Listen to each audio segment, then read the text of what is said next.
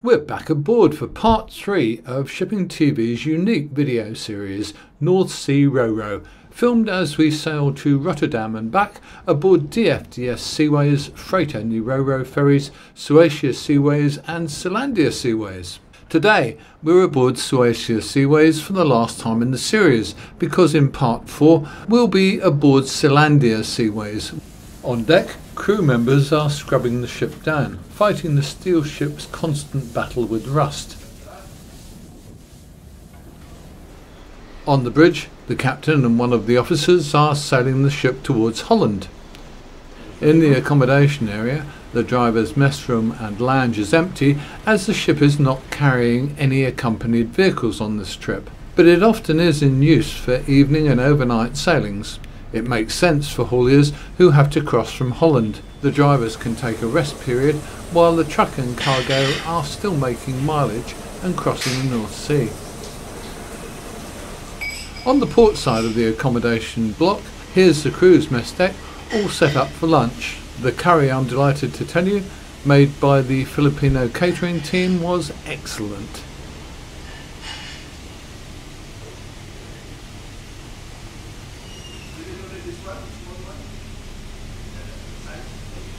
There's also a very comfortable lounge for a doze, and I managed to make good use of that too for an after lunch half hour.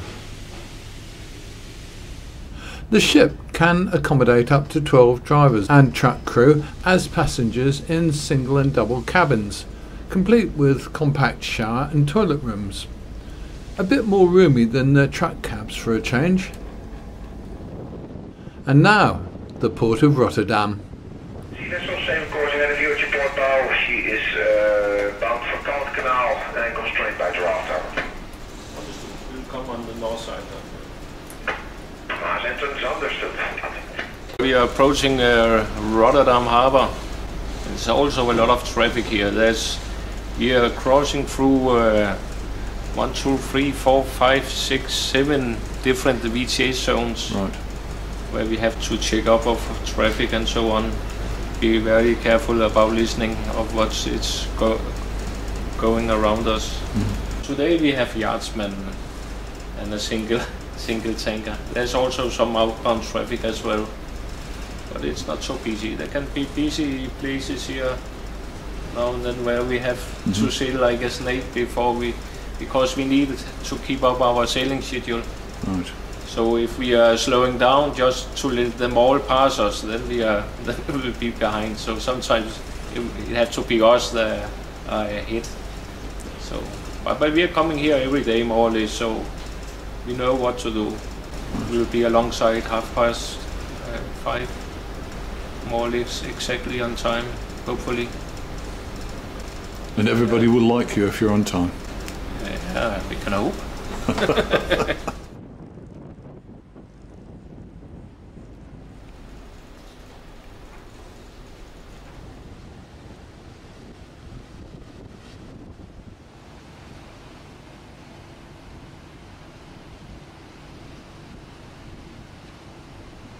Although the new waterway is relatively quiet today, there are still things to see, like Stena Line's Hook of Holland terminal with just one ferry alongside this afternoon.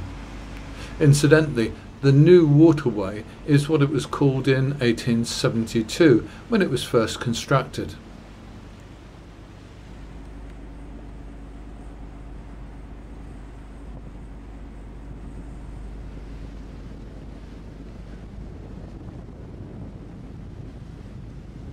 There's also another ship with a matching colour scheme to ours, DFDS Seaways, Anglia Seaways, the smallest of the 3 ships working this service, just 142 metres long against our 197 metres. She's about half our gross tonnage too, and doesn't yet have a scrubber fitted.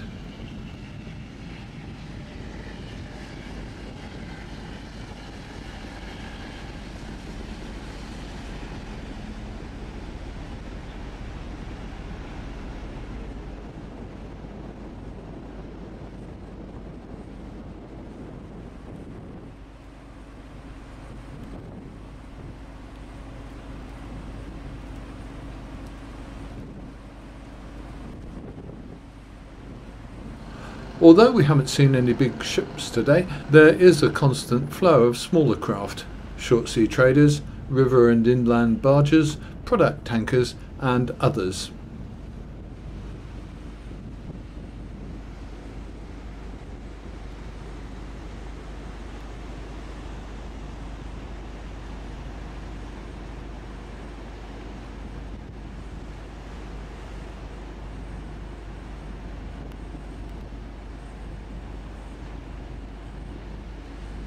This is the new Waterway's flood control system, a pair of massive gates which can be closed if a tidal surge or other potential flood event is possible.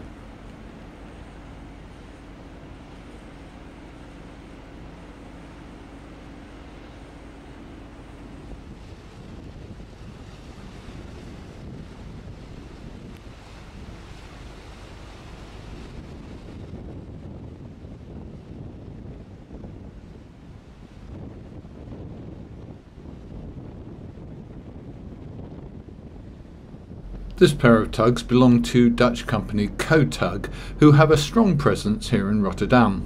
They also now have a small fleet of tugs on the Thames, where they started to operate when London Gateway, the UK's newest port, opened back in 2013.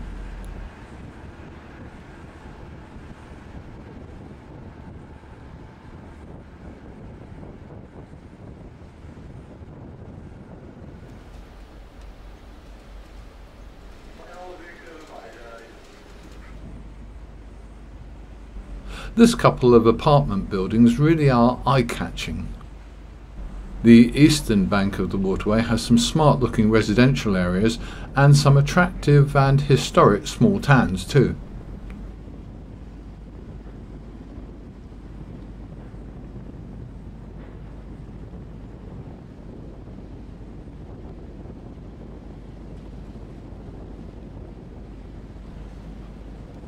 There are no bridges over the Waterway. This ferry is the only crossing point between the sea and Rotterdam itself.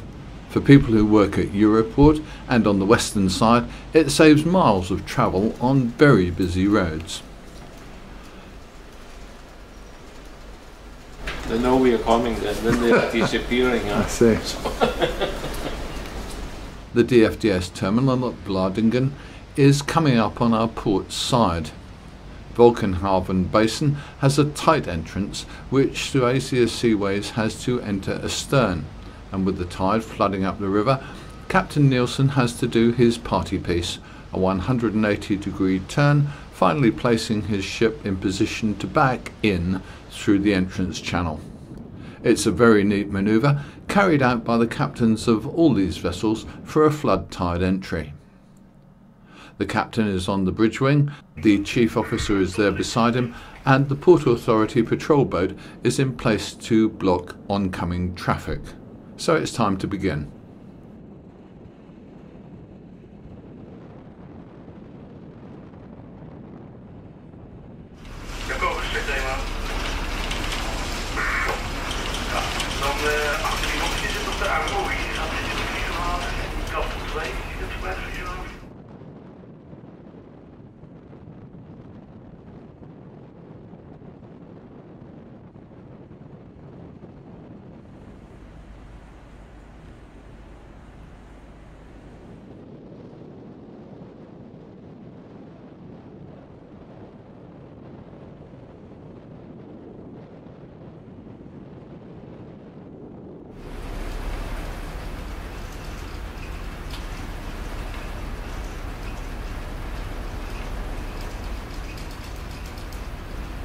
Beter dan opmaken.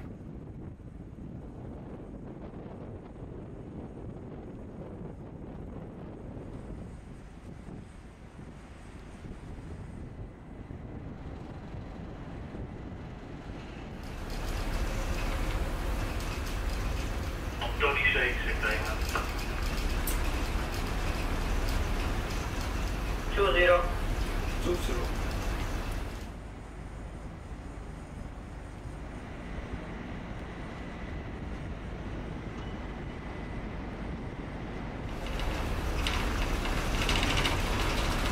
Astern to the green corner.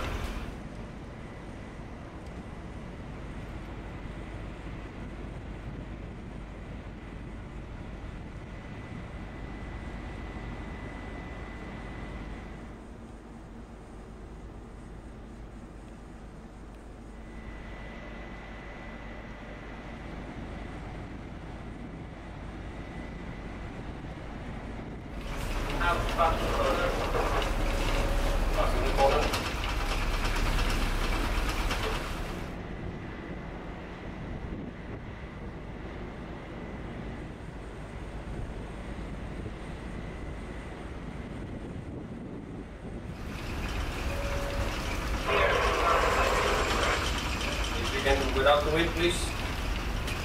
Clearance to bank 50. Right. And keep an eye on the forward also.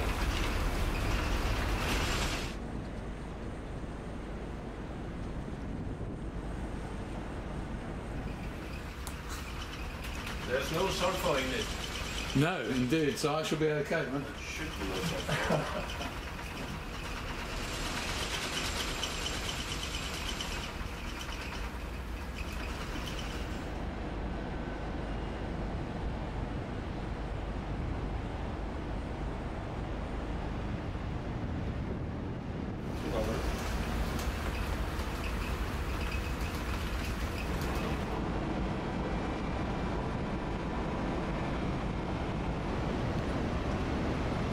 Over 0. 40. 30. 30. 20. 20 to safe.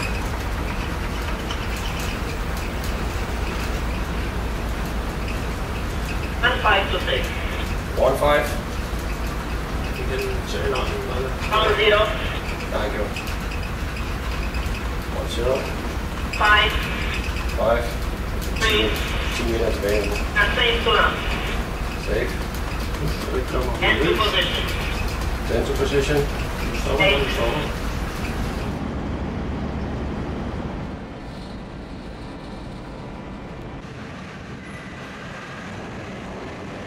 Within a few minutes of the last rope being made fast, the first trailer tug is aboard and the unloading process is in operation. Within hours, some of these trailers will be halfway across Europe. Suecia Seaways will be alongside here for between 3 and 4 hours, and while some of the crew will get some sleep, work goes on aboard around the clock. For me, it's time to go to the nearby hotel for the night. A shower and a couple of beers will go very nicely. But tomorrow morning at 7 o'clock I must be here at the terminal again, ready to board Selandia Seaways for the journey back to the UK.